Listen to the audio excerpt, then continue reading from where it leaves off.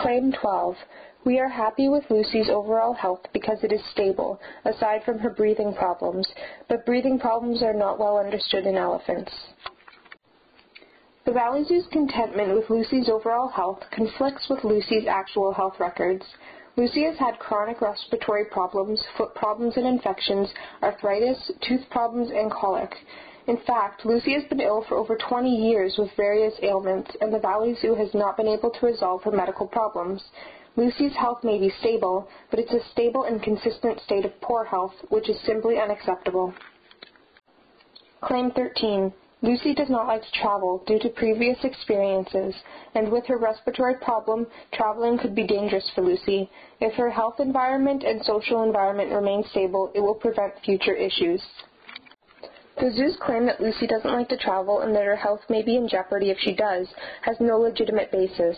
It's just something the zoo claims. There's no proof that what they're saying is true.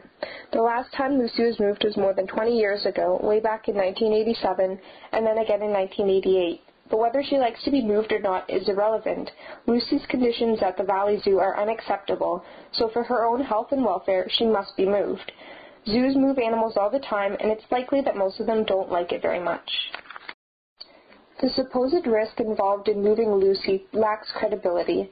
It seems to be one veterinarian's opinion, a veterinarian who doesn't have very much experience with elephants. He could be completely wrong. Numerous offers have been made to bring in independent elephant experts and world-class elephant veterinary specialists to determine whether or not the zoo's claim has any legitimacy, but the zoo has refused to let anyone else examine Lucy. Claim 14.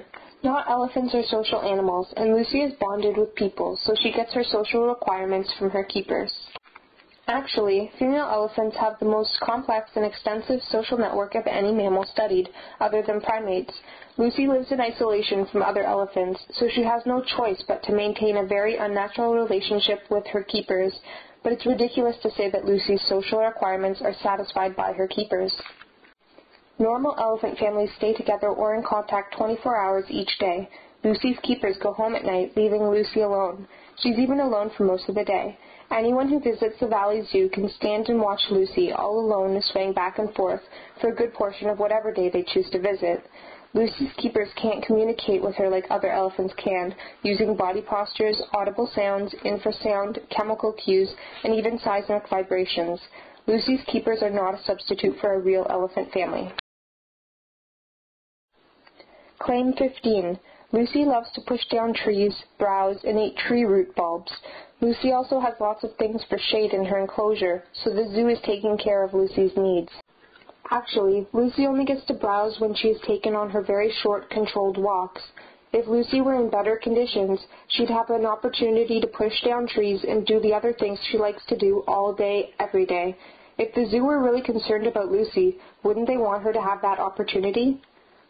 Claim 16. Raising an elephant is expensive, and it requires a lot of funding, but the City of Edmonton and all its citizens are committed to Lucy's well-being. The Valley Zoo doesn't have the space or the funds to properly house and care for elephants. Even if they tried to construct a new, bigger enclosure, it would be a waste of millions of dollars because there's nothing they can do about Edmonton's climate. Both elephant sanctuaries in the United States have offered Lucy a permanent home, and both have offered to cover the costs associated with transporting her to their facilities. A move to the sanctuary would not cost the zoo or Edmonton taxpayers a cent. We are certain that these citizens of Edmonton want the very best for Lucy, because the vast majority of Edmontonians that have been surveyed say that Lucy should be moved. Claim 17. Lucy enjoys her life at the Valley Zoo because it is about trees, sun, and lots of exercise, so Lucy lives pretty good. Lucy's life is not very good.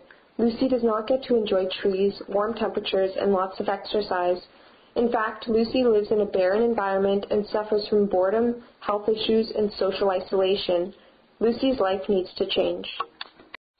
Lucy needs to be moved to more appropriate elephant-friendly conditions that can actually provide her with a life of trees, warm temperatures, and exercise, as well as the company of other elephants. For more information on Lucy and what you can do to help get her an independent veterinary assessment so that she can be moved to a more appropriate environment, thereby bringing the Valley Zoo into compliance with provincial law, please visit www.savelucy.ca.